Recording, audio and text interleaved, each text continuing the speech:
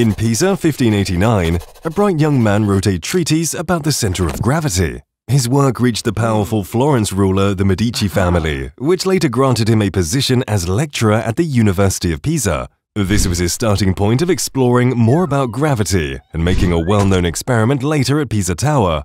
This man is Galileo Galilei. Galileo is not the only scientist that worked on the concept of the center of gravity. Archimedes, who was Galileo's inspiration, already talked about this thousands of years ago. So, what is the center of gravity? Why are these scientists so intrigued by it? Well, before we start the discussion, let's talk about its close relative first, the center of mass. Let's say we have a system whose mass is not distributed equally on each end. When we try to balance the system by applying force on a single point, the system has a tendency to tilt. Either we apply the force near the end with smaller or greater mass. But there is a point on the body that if we apply force on it, then the body will not tilt, thus producing no torque. This point is called the center of mass. As its name suggests, the center of mass emphasizes the mass of the body or system. It is the point that looks as though all the system's mass were concentrated there. Hence, for a uniform object with symmetry, we can simply find its center of mass on its point of symmetry, which is located at the very center of the object. One thing you should remember is that the center of mass may not always lie within the object. If the center of mass emphasizes on the mass, the center of gravity, on the other hand, emphasizes on the weight of the system.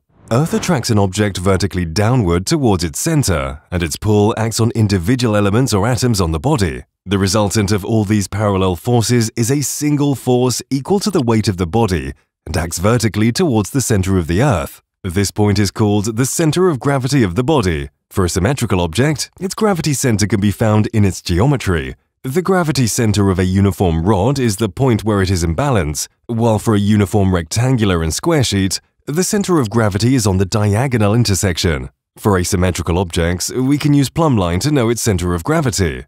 Now, you may feel confused about what the difference between the center of mass and the center of gravity is. The center of mass does not depend on the gravitational field, while the center of gravity does. But thankfully, you don't have to worry much about it. As long as all the elements of the object you're observing are located in a uniform gravitational field, for instance on Earth's surface or near to Earth, the center of mass of that object coincides with its center of gravity. Hence, we can use the term center of mass and center of gravity interchangeably, assuming they refer to the same point. But if the object gets further from Earth, the gravitational field gradually decreases, causing a non-uniform gravitational field and difference in the position of the center of gravity and the center of mass of the object. Knowing the center of gravity is very important to observe a system's equilibrium, especially in construction. Look at the Pisa Tower. As it leans southward, the center of gravity also started shifting. To correct the position of the tower and prevent it from falling, the engineers not only needed to know the soil condition and the tower construction, but also the tower's center of gravity and to keep it on the base. The center of gravity of the tower today doesn't differ much compared to where it was 30 years ago, because the vertical line passing through this center point is always kept within the base to stop the tower from falling over. This is what makes the Pisa Tower among the wonders of the world. What will happen if an object's center of gravity is shifted to an extreme point? In our previous video, we explored the concept of center of gravity CG, finding the position where the object's mass is concentrated and how it affects its stability. Now, let's understand more of it by looking at an air crash investigation. Flight 102 was a cargo flight operated by the National Airlines. On April 29, 2013, the Boeing 747 that was loaded with 5 military armored vehicles took off from Bagram's runway 03 in Afghanistan in the afternoon. It then climbed through 1,200 feet when suddenly its nose rose sharply.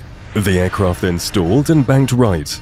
Just before hitting the ground, the whole aircraft exploded, killing all 7 crew members, of which 4 were pilots, 2 mechanics, and a loadmaster. So, what caused this dreadful crash? The Aviation Safety Board and authorities, NTSB and ACAA, came to action soon after the crash. Upon examining the crash site, plane's remains, and decoding the black box, they concluded that it was because the cargo was improperly secured, which is why it broke free and rolled off to the back of the cargo hold, shifting a substantial weight to the rear part of the plane. This disturbed the CG of the airplane, causing it to stall shortly after it took off.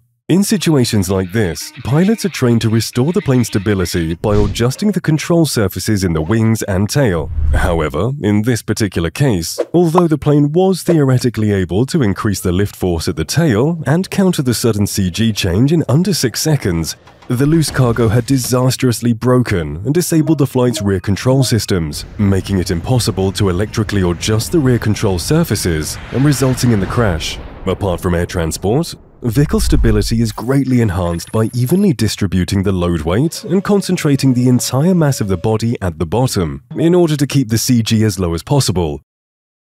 A multiple-story bus, for instance, will become more stable if it accommodates more passengers on the lower deck than the upper one.